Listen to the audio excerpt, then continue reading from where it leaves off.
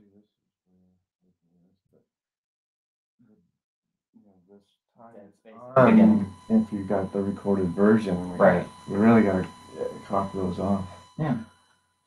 Actually, I mean, I've got the program. I can do it. Click on.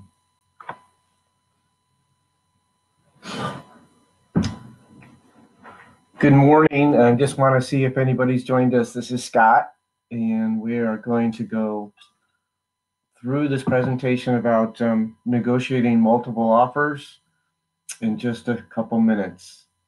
If you're in, please let me know.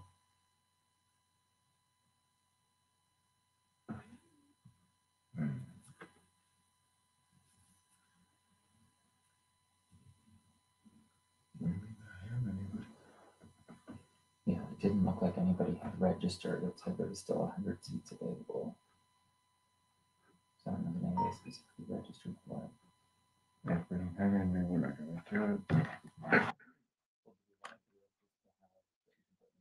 I'd rather do one with that other product. Oh, okay. It'll do a lot better with that. Gotcha. I mean, we could. We'll give it a couple of minutes and see if anybody pops in.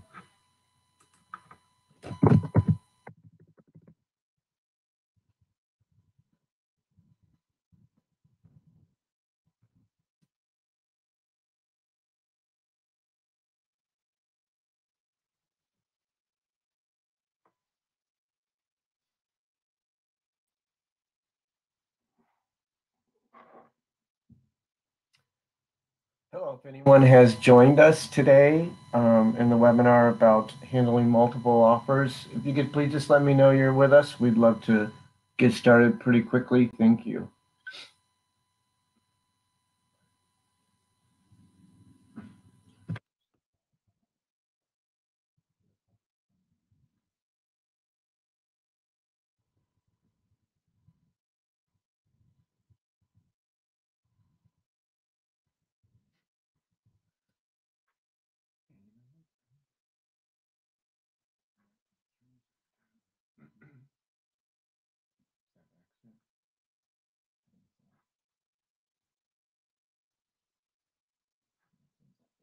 Yeah. Hope I'd be able to see if anybody had popped in.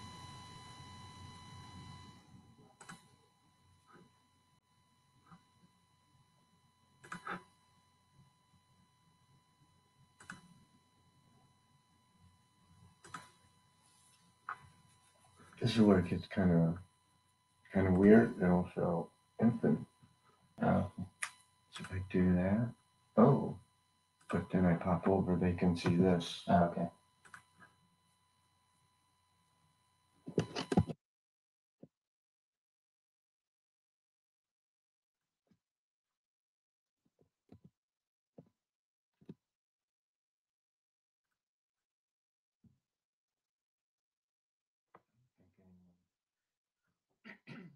Hello, is anyone with us today for the webinar?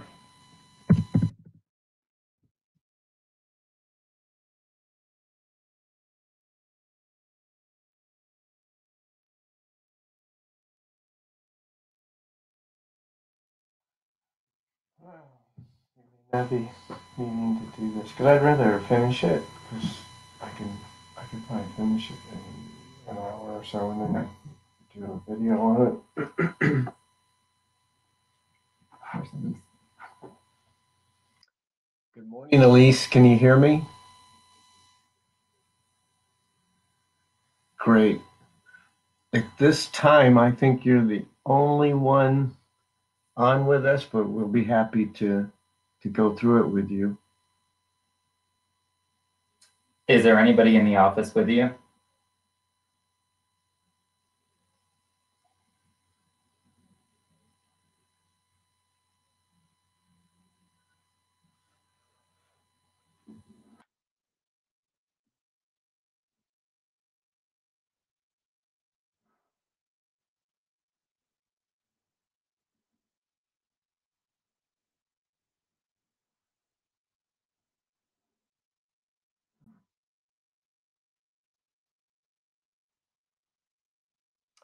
We're just waiting for a few minutes to see if anyone else joins us before we start.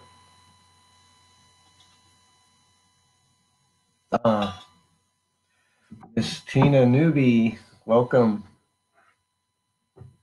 So we're going to wait another 60 seconds and then we'll begin.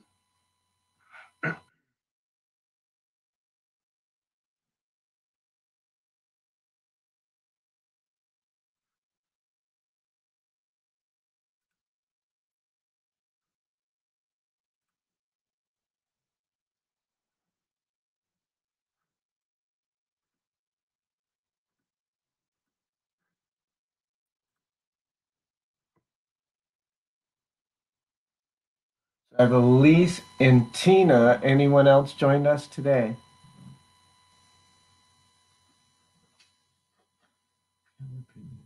Let's see.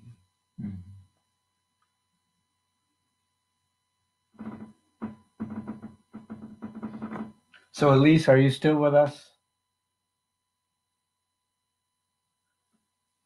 Great. And Tina, are you still with us? Great.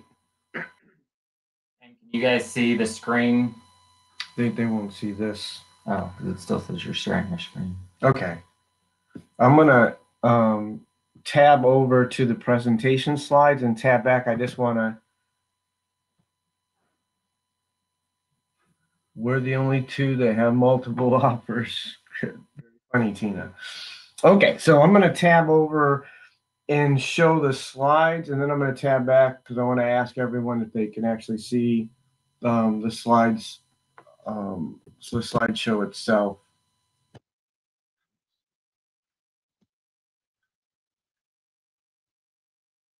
And I need to know, can you see this slide handling multiple offers, steps, and tips?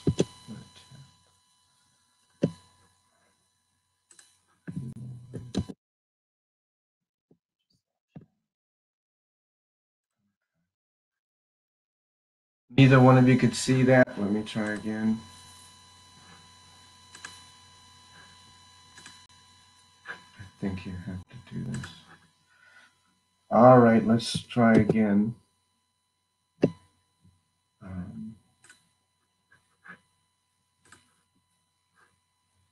Okay, I'm showing the first slide. I'm going to ask again now. Okay, let's go ahead and we're going to start. So first thing I want to tell you, it's myself, Scott, and I got Greg Blackall with me.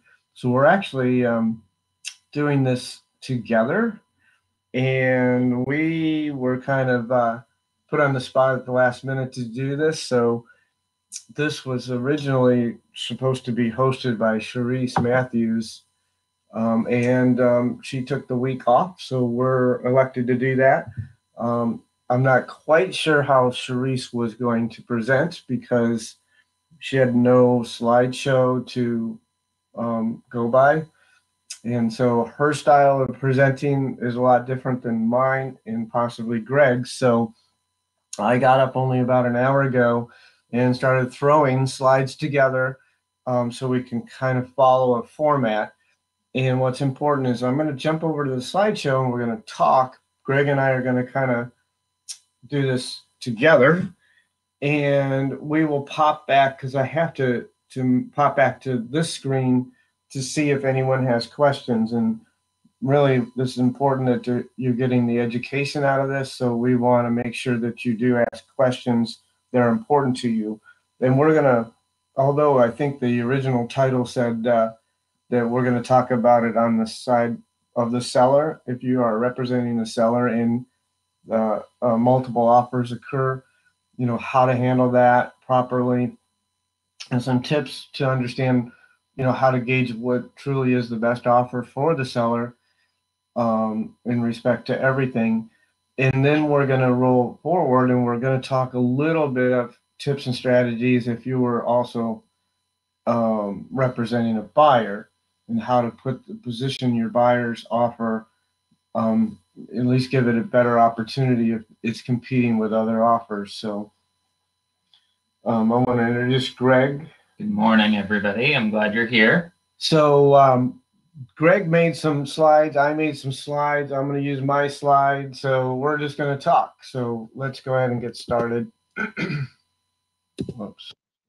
here, and here's a slideshow. Okay, so I'm going to begin. The essence of this is, really how do you handle multiple offer situations? We're going to talk three things here. First and foremost, we're going to review the company policy for handling multiple offers when you're representing the seller. It's important that you understand what our expectations of our agents are when there are multiple offer situations. And then tips and strategies for leveraging the best terms for the seller in a multiple offer situation. And then third, tips and strategies for winning over competing offers when you're representing the buyer in the multiple offer situation. So let's go ahead and begin. What is the broker's policy for handling multiple offers when representing a seller or the seller? Basically, I want to point you to where you find this kind of information out. It's in the new back office, and simply, for things that you have questions about, you always can go to the new back office and go to the Ask Luxie feature. And then for this particular case, you would just use the keywords multiple offers. When you do get the results of that, it'll take you to a page that basically shows what our policy is, and I'm going to read that. It is inevitable that simultaneous multiple offers will be received for the same property. Obviously, the market conditions will dictate, what happens with that, and we still have a tiny bit of multiple offers. 6 months ago, it was a bigger situation than it is today, but this still can occur. In the event, all offers tendered, oral or written, will be immediately shared with the seller. So remind yourself that the Florida law or realtor ethics states that we're bound to share all offers with the seller unless otherwise instructed in writing. So if they instructed you in writing on the listing agreement to maybe only share offers that's at least a certain amount or something, that's a written agreement. But our ethics require us to share all offers with the seller. Salesperson involved shall not partake in any unfair advantage of the situation by informing their prospective buyer the amount of other prospective buyers' offers, as this is an ethics violation. It is also inappropriate to make any price suggestions whatsoever regarding a counteroffer. The company requests that the salesperson keep a log on all stages or of occurrences leading up to the receipt of multiple offers and the seller's decision on the purchase agreement accepted. The company recommends that in situations of multiple offers, the salesperson recommends to the seller to notify all buyers of multiple offers and that have been received, and request that each submit their highest and best offer by a given date and time of which all offers will be considered, and that the seller has the right to decide which offer will be accepted or further negotiated.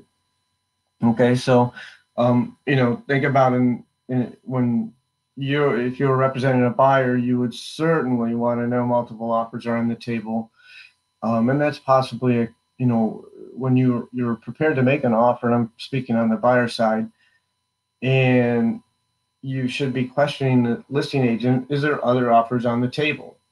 And the same, if you're receiving multiple offers, you should appropriately inform each of the buyer's agents that all multiple offers have came in, so that they understand that it's important that they do. Then we want to see that you make sure it's a level playing field. You do not divulge information about offers to other prospective buyers or their representing agents, and that you give a timeline, and it should be done. My high recommendation is that this is done in an email. So you broadcast an email out to all of the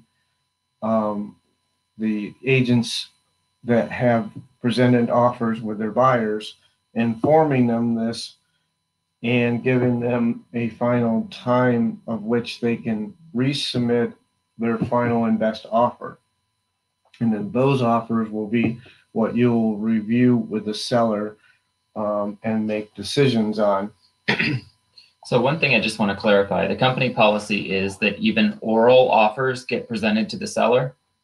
Oral offers, the rule is that we have to present all offers. Okay, Okay, however, oral offers don't have much value. right. Okay, so And so- you have to present it, but Until it's received in writing. well, you know, the problem is the seller going to take any regard for an oral offer? No. Right. And this has nothing to do with multiple offers. You want to best position your, if you're representing a buyer to actually get an opportunity to buy property. You should always take the time and make offers in writing. You may have a buyer, dictate, oh, just give them a call and tell them I'll give them this amount of money. Right. Well, you know what? That's great and all, but there's all